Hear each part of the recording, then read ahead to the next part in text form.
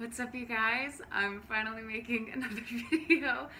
Turns out that YouTube is hard, and making videos can be intimidating, but I have finally got my stuff together, and I have some tips that I want to share with you guys about starting out in Satanism, because that can be a pretty intimidating thing. It can be a little bit scary to walk into a room and say, "Hey guys, I'm a Satanist. Nice to meet you."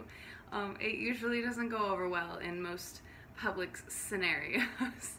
But there's by no means do you have to do that. So I'm just going to kind of share some things that I've gathered and written down that I kind of do because I still consider myself starting out in Satanism. And I think it can be kind of difficult to dig through what's fake and what's real. So this is some more realistic stuff that you can do on your own and be a Satanist. So this is assuming that you have at least checked out really the two websites that I recommend people go to is the website for the Satanic Temple and the website for Church of Satan. I think those two websites will really kind of give you a clear view on what Satanism is from two different perspectives of Satanism.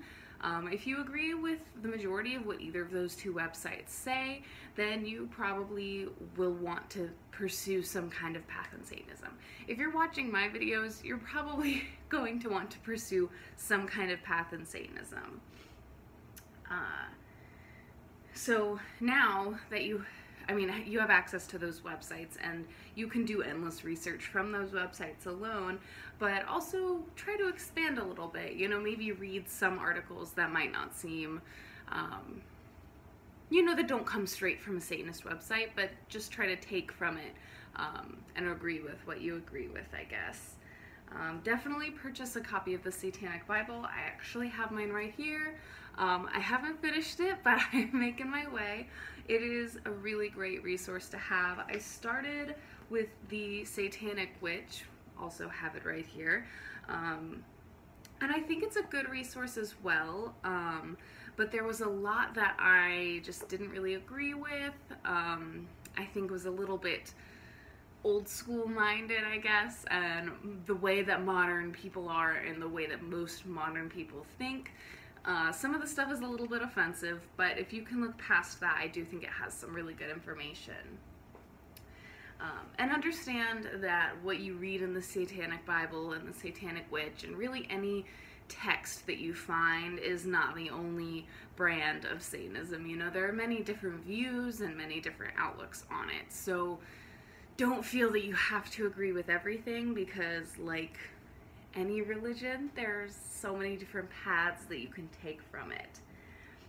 But to most people I feel like are atheistic Satanists. Of course, there are hundreds of millions of theistic Satanists, and I do eventually want to cover theistic Satanism on this channel, but for now, that's not where I'm at. So I want to kind of focus on like what I know a little bit better, and then expand and learn about some different stuff like theistic Satanism, because it is very interesting and it is real.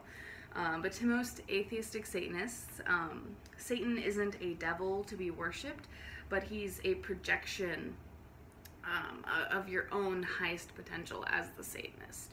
So he is you at your greatest, most embraced human form, basically. I talk with my hands so much, I distract myself, I swear.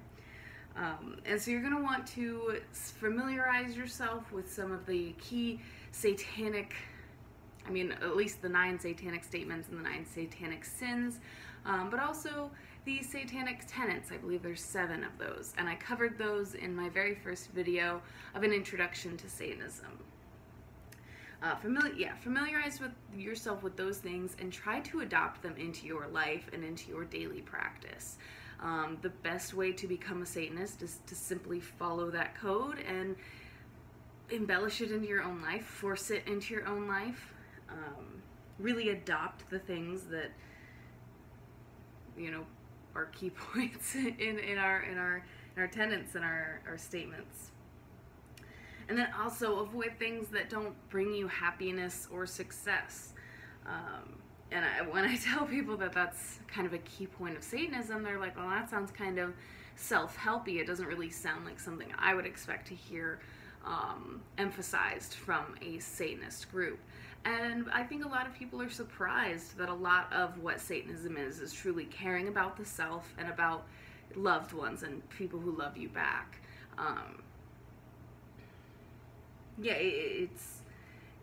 it's really emphasized on caring about yourself and making sure that ultimately you are your top priority, because I think it's really easy to get misguided and put other people before yourself, and that can really, I mean, make people sick. You stop caring about yourself because you're so worried about other people and other people's emotions. Popular lies that are spread by bigger popular religions can be seen as social cancer because they destroy humanity by banning what makes people human. Don't fear... Oh, this is kind of like jumping points because when I was taking notes, I just go. But yeah, if you notice a lot, and I really hate just calling out Christianity because honestly it's a lot of religions. It's not just them. They're easy to pick on because they're the biggest, but you know, Christianity, Islam, even Buddhism, it really kind of limits your desires and your urges and what you want and what you need as a human. It really inspires a lot of guilt in those things, and you want to avoid that. You shouldn't feel any guilt for what makes you human. And don't fear hating people. I say this... I don't know how I say this. Don't just go out hating everybody, you know, all of your enemies. Just hate them passionately. You should, but don't hate them actively. You know, don't seek out revenge all the time. You know, don't waste your time and energy hating somebody. I think that's kind of pointless. However, you shouldn't deny your hatred of someone. You shouldn't say, well, hate's a strong word, you know, hate's a bad word. And a lot of people are going to disagree with me. I'm not saying this is what you should do. I'm saying this is what is common practice in the Satanist community. You don't have to hate anybody. But as a Satanist, you really should embrace that anger and that hatred, because it is a true, raw human emotion, and sometimes stifling those things can lead to bigger issues. Yeah, like a lot of practitioners in the witchcraft world say, you know, they don't want to hex people or curse people because they believe that they'll get that back. But if this person has wronged you in some way or hurt you or attacked you, threatened you, whatever, they have kind of put out that bad energy into the universe, and who is to say that you are not the one to retaliate that bad energy back to them in a hex or a curse or, you know, whatever you decide to do. You shouldn't feel scared or limited of the black magic, because it's not something to be afraid of. It's not evil. Doing selfish magic is not a bad thing, and karma's not going to, you know, strike you down because of it. Satanist sees that it's God, it's not God being concerned with human suffering, but God is basically responsible for the goings-on of the universe. And that is man, basically. So that kind of, I worded that in a really confusing way, but I guess to allow people to understand Satan and God better and how Satan sees God, because Satan is not a devil, you know, and God is not a spiritual being. None of them are beings. It's all you and your own power. And so if everyone is a God, God controls the universe in a way that, yes, we all control society and we control what happens in the universe. As individuals, we can use our magic to control what happens in our own personal universes.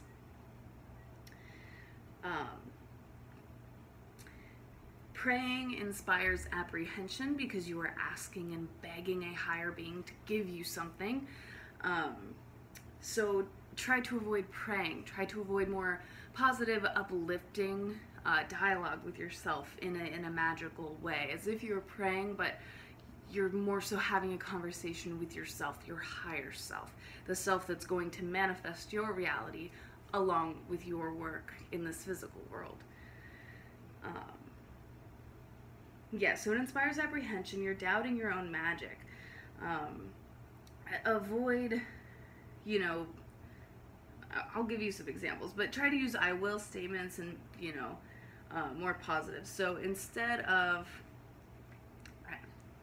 here are my examples. All right, so for this first example, let's say that you have a test coming up. Instead of praying to God, saying, oh God, please let me pass this test. Please give me the knowledge and the wisdom to pass this test. Don't ask for anything. Say, I will pass this test. I'm smart, knowledgeable on this subject, and I will pass this test. Another common example that I like to use is getting a job interview. A lot of people will pray saying, please God, give me this job. Please let me see that I'm the best candidate for this job. I need this job. Using like, please, let me, give me, I need, they're all doubt-inspiring words that ultimately will not give you what you want. You need to say something more along the lines of, I will get this job. I am the most qualified candidate. This job is mine. You know, you have to, don't leave any room for doubt that this job might not be yours. Or whatever the situation may be, you can't leave room for please, I need, I want, give to me, you know, allow me. You know, it's all, you have to make the decision for yourself. It can't be made for you. And keeping a confident, positive narrative in your head and in writing, spells, affirmations, that will do great things for you in the long run. And not just magically. If you have low self-confidence, or even if you don't, anybody can use the benefits from having those positive affirmations and just having a positive narrative in your head, because I think for so long, a lot of us have not. A lot of us have put ourselves down for years, and to be a Satanist, you can't do that. If you're going to be your own God, you have to start caring about yourself a lot more. Okay, so I want to kind of explain the different sins from the point of a Satanist, and kind of how we justify owning those things in our lives and in our practices, rather than denying ourselves of them. In the Christian's eye, these things are blown out of proportion, and they are kind of taken with compulsion rather than indulgence. So envy is to look with favor upon the things that other people have. And this kind of goes hand in hand with greed, wanting what other people have, wanting more things than what you already have. And we would all be lying if we were not guilty of this. And it's not a bad thing to be guilty of, because if we didn't desire other things, and if we didn't see things that other people had and want those things, I mean, we would never have anything. And not that that's the worst thing in the world, but I think a lot of people derive happiness from material items, whether they're willing to admit it or not. So we'd simply just be lacking ourselves the little bits of happiness that we get from these material items. And truly, that's harmless, as long as, again, in moderation, you're not buying everything you see and hoarding everything, taking everything for yourself. You know, you have to do it and care for yourself still. Don't overindulge, just indulge. And again, now going into gluttony. So gluttony is simply eating more than what you need to keep yourself alive. And again, everyone would be lying if they said they weren't guilty of this. There are very few people on this earth, aside from the starving and the poor and the impoverished, there are very few people who, middle class, are eating the exact amount they need to survive. Many people eat more than they need to, whether they're bored or they just have more. Or, you know, they eat till they're full and then a little bit more. You know, it's just human nature. It's part of what we do. It helps enrich our lives. Again, we cannot overindulge. We must simply just indulge. A lot of Satanists like to say that if you were to overindulge and overeat, pride would then kick in. Um, and, and pride would kick in and allow you to maintain your appearance. And people also fall victim to pride when they wear clothing that does not serve to keep them warm or to protect them. Just having an amulet or a pendant on your neck, that's a symbol of pride. You know, you saw this thing and you liked it and you thought that, oh, maybe, I mean, in my case, it represents me.